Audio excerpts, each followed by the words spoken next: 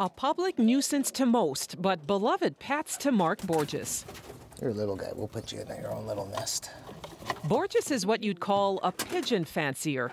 He shows some of the 37 pigeons in his flock at exhibitions, and he might sell a few too.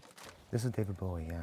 But he landed at Billy Bishop Airport, and as a responsible bird person, you have to go pick him up, just like if you had a dog or a cat. What may not be well known about pigeons is their sophisticated binocular-like vision and their outstanding visual memory. They can distinguish between foreground and background, objects like a cat or a car, letters of the alphabet. They can even tell the difference between a Monet and a Picasso. Scientists have long known about the power of pigeon vision too, and last year a team of researchers published a study with their findings that these skilled observers can be trained to spot cancer. For their first experiment, pigeons were placed in small boxes. There was a food pellet dispenser and a touchscreen monitor. We showed the pigeons slides of breast tissue that had been blown up to various degrees of magnification. The pigeons pecked a panel if they saw cancer and another if they did not.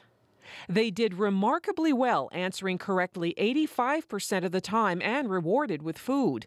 What impressed researchers even more, the pigeons reached this high score over 15 days of training, a skill that takes years to learn for trained specialists. They didn't perform so well in another test. When it came to distinguishing benign from malignant masses in mammograms, some pigeons reached 80% correct, but others plateaued at 60%.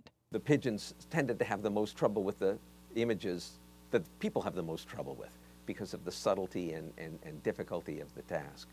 Finally, when pigeons were rated as a flock, the group accuracy level reached 99%, the equivalent to trained human specialists.